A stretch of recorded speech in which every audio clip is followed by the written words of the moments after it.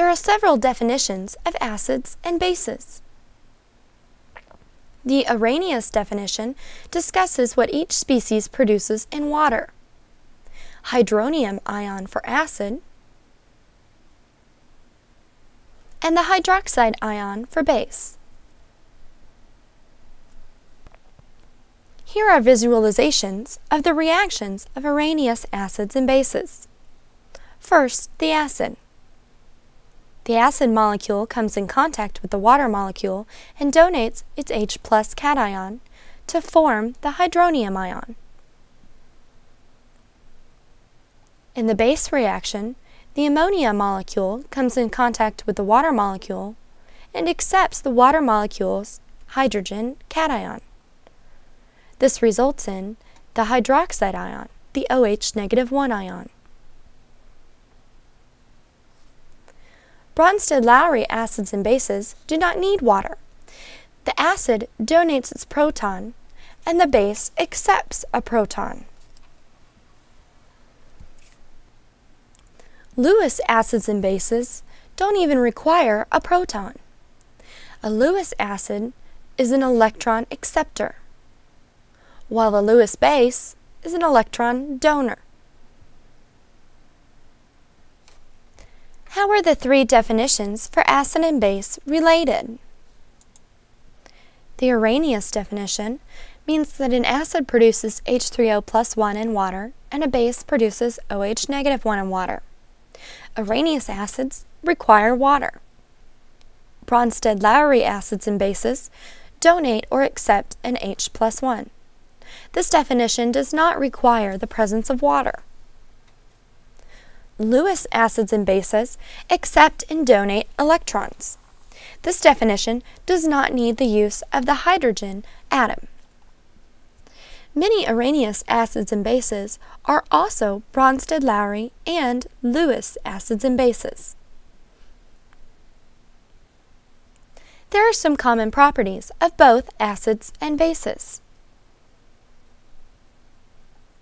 Acids taste sour. Think about grapefruits. Bases taste bitter. Think about the taste of soap. Acids react with metals to form hydrogen gas. Bases feel slippery, again like soap. Acids have pH levels below 7, while bases are above 7. Acids turn litmus red. Bases turn litmus blue. What is strong and weak? Strong means that most of the molecules act as the acid or base, either donating or accepting a proton. A weak acid or base has far fewer molecules donating or accepting the protons.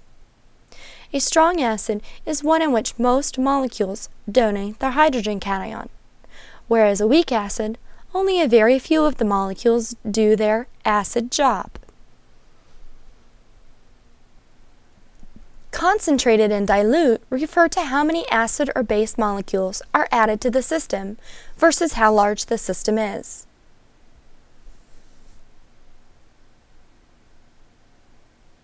Strong and weak acids can be either concentrated or dilute. Concentrated strong means a lot is added and almost all of them do their acid or base duty. Dilute means not many molecules were added, but most of what was added will perform the acid or base duty. Weak concentrated occurs when you add a lot of acid molecules, but very few of them dissociate. Weak dilute, only a few are added, and of those, only a very small percentage actually do the acid or base duty. There are only a few strong acids and bases to remember. Everything else is most likely weak. Remember these, and then any other acid or base you encounter, you can consider as weak.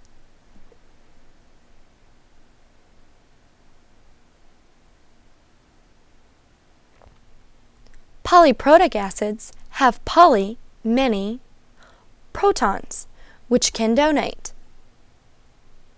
An example of a diprotic acid is H2CO3. Triprotic is H3PO4.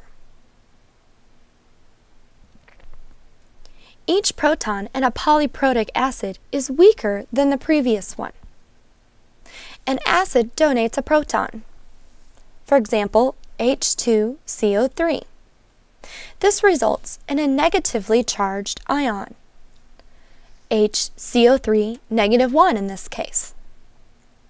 This negatively charged ion is less likely to give up another proton to become a -2 ion, which would be CO3 -2 in this example.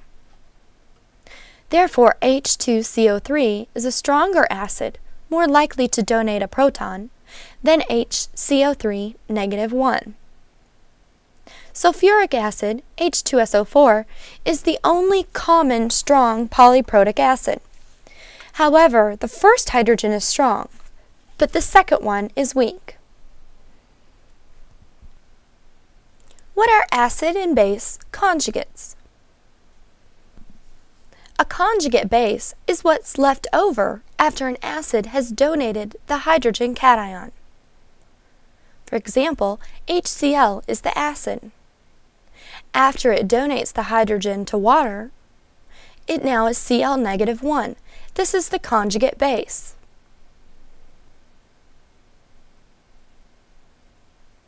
After the proton is donated, it can now act as a base. It can accept a proton. This is why it's called the conjugate base.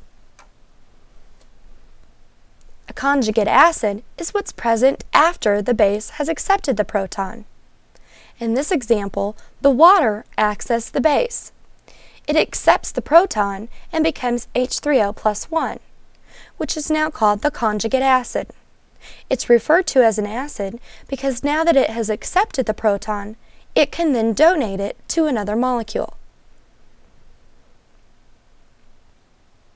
It's important to be able to recognize species in a reaction. For these reactions, label the acid, base, conjugate acid, and conjugate base. For the first reaction, ammonia is the base.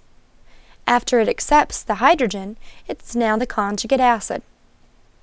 Water is acting as the acid. It donates its hydrogen to form the conjugate base, the hydroxide ion.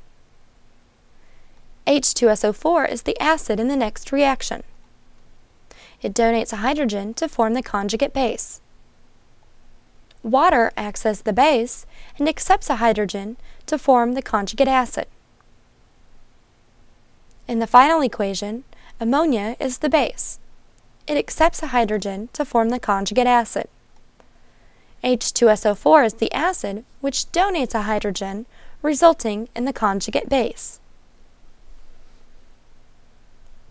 An amphoteric molecule is one that acts as either an acid or a base. In this equation, water acts as a base.